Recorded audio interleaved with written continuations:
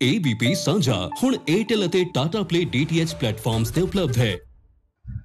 4 ਮਹੀਨੇ ਦੀ ਤਰ੍ਹਾਂ ਵੱਖ-ਵੱਖ ਹਲਕਿਆਂ ਤੋਂ ਪਿੰਡਾਂ ਤੋਂ ਆਏ ਸਾਰੇ ਭੈਣ ਭਰਾਵਾਂ ਦਾ ਬਹੁਤ-ਬਹੁਤ ਧੰਨਵਾਦ ਕਰਦੇ ਹਾਂ।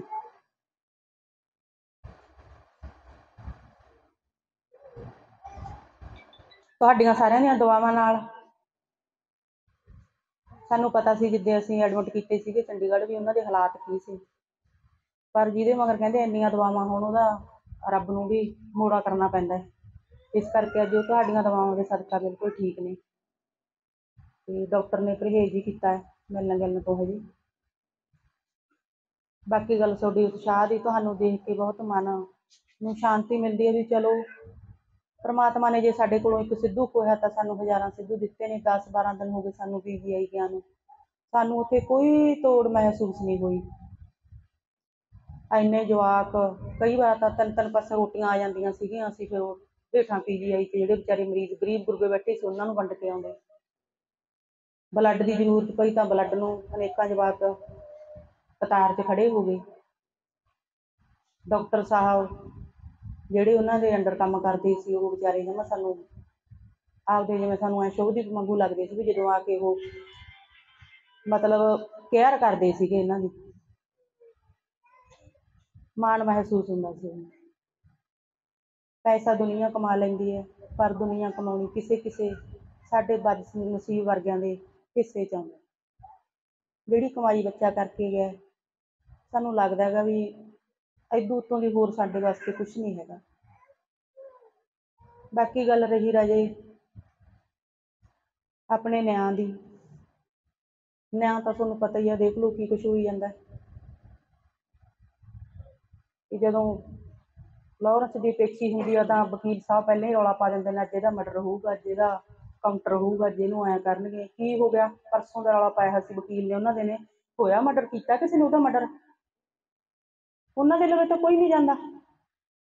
ਮਾਰੇ ਜਾਂਦੇ ਤਾਂ ਸਾਡੇ ਗਰੀਬ ਗਰੂਬਾਂ ਦੇ ਜਵਾਕ ਮਾਰੇ ਜਾਂਦੇ ਜਿਹੜੇ ਮਾੜੀ ਮੋਟੀ ਆਪਦੀ ਤਰੱਕੀ ਆਪ ਕਰਦੇ ਆ। ਸਿੱਧੂ ਨੇ ਕੀ ਮਾੜਾ ਕੀਤਾ ਸੀ? ਆਪਦਾ ਲਿਖਣਾ, ਆਪਦਾ ਗਾਉਣਾ, ਕਿਸੇ ਤੋਂ ਕੁਛ ਮੰਗਿਆ ਨਹੀਂ। ਦਿੱਤਾ ਹੀ ਹੋਊਗਾ ਕਿਸੇ ਨੂੰ, ਕੁਛ ਮੰਗਿਆ ਨਹੀਂ ਸੀ ਪਰ ਉਹਨਾਂ ਨੂੰ ਫਿਰ ਵੀ ਅੱਖਾਂ 'ਚ ਚੁਭਿਆ। ਜੇ ਆਪਣੇ ਨੌਜਵਾਨ ਏਦਾਂ ਹੀ ਜਾਂਦੇ ਰਹੇ ਫਿਰ ਰਾਜੇ ਆਪਣਾ ਇੱਥੇ ਰਹਿਣ ਦਾ ਕੋਈ ਧਰਜ ਨਹੀਂ।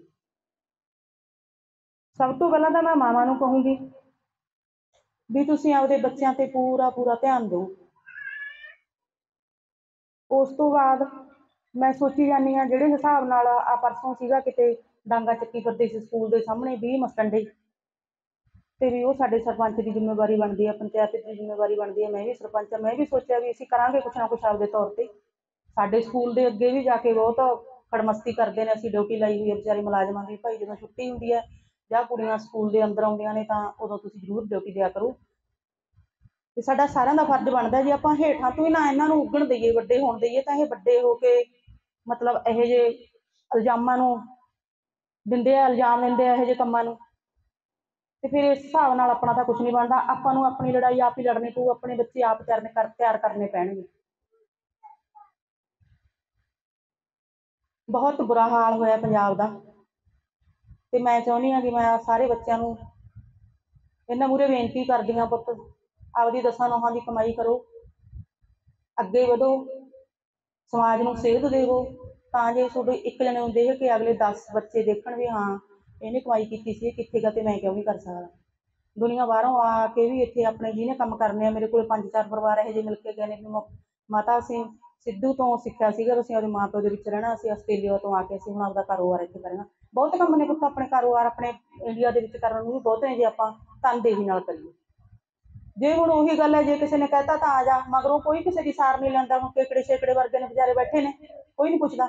13 ਤਾਂ 15-15, 20 ਹਜ਼ਾਰ, 50-50 ਹਜ਼ਾਰ ਦਾ ਲਾਲਚ ਦੇ ਕੇ ਅਗਲੇ ਦਾ ਨੁਕਸਾਨ ਕਰਾ ਦਿੰਦੇ ਨੇ, ਤੇ ਮਗਰੋਂ ਉਹਨਾਂ ਨੂੰ ਕੋਈ ਹਾਲ ਨਹੀਂ ਪੁੱਛਦਾ। ਉਹਨਾਂ ਦੇ ਜੇਲ੍ਹਾਂ 'ਚ ਕੀੜੇ ਪੈ ਜਾਣਗੇ ਪਿਆਂ ਦੇ। ਤੇ ਮੈਂ ਤਾਂ ਪਰਮਾਤਮਾ ਅੱਗੇ, ਸਾਡੀਆਂ ਸਰਕਾਰਾਂ ਅੱਗੇ ਇਹੀ ਬੇਨਤੀ ਕਰੂੰਗੀ। ਉਹ ਬਾਬਾ ਨਾਨਕ ਕਹਿੰਦੇ ਹੁੰਦੇ ਸੀ, ਇੱਕ ਪਿੰਡ 'ਚ ਗਏ ਸੀ, ਉੱਥੇ ਉਹਨਾਂ ਦਾ ਮਾਣ ਸਤਿਕਾਰ ਹੋਇਆ, ਕਹਿੰਦਾ ਤੁਸੀਂ ਬਸ ਉੱਜੜ ਜਾਓ। ਦੂਜੇ ਪਿੰਡ ਗਏ ਸੀ ਬਾਬਾ ਨਾਨਕ, ਉੱਥੇ ਉਹਨਾਂ ਨੇ ਇੱਟਾਂ ਵੱਟੇ ਵਗਾਏ ਬਾਬੇ ਨਾਨਕ ਕਹਿੰਦੇ, ਉਹ ਕਹਿੰਦਾ ਸੀ ਤੁਸੀਂ ਇੱਥੇ ਹੀ ਵਸੇ ਰਹੋ। ਉਹ ਕਹਿੰਦੇ ਬਾਬਾ ਜੀ ਅਸੀਂ ਤੁਹਾਡੀ ਇੰਨੀ ਸੇਵਾ ਕੀਤੀ, ਤੁਸੀਂ ਸਾਨੂੰ ਕਹਿੰਦੇ ਹੋ ਵੀ ਉੱਜੜ ਜਾਓ, ਤੇ ਇਹਨਾਂ ਨੇ ਤੁਹਾਡੇ ਵੱਟੇ ਮਾਰੇ ਨੇ, ਇਹਨਾਂ ਨੂੰ ਤੁਸੀਂ ਕਹਿੰਦੇ ਹੋ ਵੀ ਤੁਸੀਂ ਇੱਥੇ ਵਸੇ ਰਹੋ। ਉਹ ਕਹਿੰਦਾ ਮੇਰਾ ਕਹਿਣ ਦਾ ਮਤਲਬ ਇਹ ਹੈ ਵੀ ਜਿਹੜੀ ਚੰਗੀ ਦੁਨੀਆ ਉਹ ਚੰਗਾ ਜਾ ਕੇ ਸੁਨੇਹਾ ਦੇਊਗੀ, ਜਿਹੜੀ ਮਾੜੀ ਦੁਨੀਆ ਉਹ ਇੱਥੇ ਰਹੇ। ਮੈਂ ਤਾਂ ਇਹੀ ਕਹੂੰਗੀ ਵੀ ਜਿਹੜੇ ਮਾਸਟਰਮਾਈਂਡ ਨੇ ਉਹਨਾਂ ਤੇ ਬਣਦੀ ਕਾਰਵਾਈ ਕੀਤੀ ਜਾਵੇ, ਤੇ ਜਿਹੜੇ ਆਹ ਨੇਗੇ ਜਵਾਕਾਂ ਨੂੰ ਮਾਰਦੇ ਆ, ਲੋਕਾਂ ਦੇ ਪੁੱਤਾਂ ਨੂੰ ਮਾਰਦੇ ਆ, ਇਹਨਾਂ ਨੂੰ ਘੱਟ ਤੋਂ ਘੱਟ ਫਾਂਸੀ ਦੀ ਸਜ਼ਾ ਹੋਣੀ ਚਾਹੀਦੀ ਹੈ। ਜਿੰਨਾ ਚਿਰ ਸਾਡੀ ਸਰਕਾਰ ਇਹ ਕੰਮ ਨਹੀਂ ਕਰੂਗੀ ਤਾਂ ਆਪਣੇ ਪੰਜਾਬ ਦਾ, ਆਪਣੇ ਇੰਡੀਆ ਦਾ ਇਹੀ ਹਾਲ ਰਹੂਗਾ। ਅਫਸੋਸ ਹੁੰਦਾ 4 ਮਹੀਨੇ ਹੋ ਗਏ ਉਹ ਆਪਦੇ ਕੰਮ ਕਰ ਰਹੀਆਂ ਨੇ ਸਰਕਾਰਾਂ। ਹੁਣ ਉਹਨਾਂ ਨੂੰ ਤਾਂ ਆਏ ਹੈਗਾ ਵੀ ਚਲੋ ਸਿੱਧੂ ਗਿਆ ਕੋਈ ਗੱਲ ਨਹੀਂ, ਪਰ ਸਾਨੂੰ ਪਤਾ ਨਾ ਸਾਨੂੰ ਕਿੱਡਾ ਘਾਟਾ ਪਿਆ ਉਹਦਾ। ਅਸੀਂ ਹਸਪਤਾਲਾਂ ਤੱਕ ਪਹੁੰਚ ਗਏ, ਸਾਨੂੰ ਪਤਾ ਵੀ ਸਾਡੇ ਵਾਸਤੇ ਸਾਡਾ ਬੱਚਾ ਕੀ ਸੀ। ਤੁਹਾਨੂੰ ਪਤਾ ਹੈ ਜਿਹੜੇ ਤੁਸੀਂ ਐਡੀ ਐਡੀ ਦੂਰੋਂ ਚੱਲ ਕੇ 4 ਮਹੀਨੇ ਹੋ ਗਏ ਹਜੇ ਵੀ ਉਹਦਾ ਅਫਸੋਸ ਕਰਨ ਲਈ ਆ ਰਹੇ ਹੋ। ਆਪਾਂ ਨੂੰ ਆਪਣੇ ਬੱਚਿਆਂ ਦੀ ਆਪ ਰੱਖਿਆ ਕਰਨੀ ਪਊਗੀ, ਨਾ ਸਰਕਾਰਾਂ ਕਰਦੀਆਂ ਨੇ, ਕੋਈ ਕੁਛ ਨਹੀਂ ਕਰਦਾ। ਬਸ ਸਰਕਾਰਾਂ ਤਾਂ ਆਪਣੇ ਲਵੇ ਵੋਟਾਂ ਵੇਲੇ ਆਉਂਦੀਆਂ ਨੇ, ਉਦੋਂ ਬਾਅਦ ਕੋਈ ਨਹੀਂ ਪੁੱਛਦਾ ਆਪਾਂ ਨੂੰ ਤੂੰ ਕੌਣ ਤੇ ਮੈਂ ਕੌਣ। ਆਪਦੇ ਸੋਲੇ ਆਪ ਹੀ ਗਾਉਂਦੇ ਤੁਰੇ ਫਿਰਦੇ ਨੇ। ਮੇਰੀ ਤਾਂ ਤੁਹਾਡੇ ਮੂਹਰੇ ਹੀ ਹੱਥ ਬੰਨ੍ਹ ਕੇ ਬੇਨਤੀ ਆ ਵੀ ਆਪਦੇ ਬੱਚਿਆਂ ਤੇ ਆਪ ਧਿਆਨ ਦਿਓ, ਤੇ ਤਾਂ ਜੋ ਇਹ ਗਲਤ ਕੰਮਾਂ ਨੂੰ ਇਲਜ਼ਾਮ ਨਾ ਰਹਿਣ ਜਾਣ। ਇੰਨਾ ਕਹਿੰਦੀ ਕੋਈ ਨਹੀਂ, ਤੁਹਾਡੀ ਕਮਾਂ ਜਾ ਕੇ ABP Sonja, जोश, जज्बा, जुनून।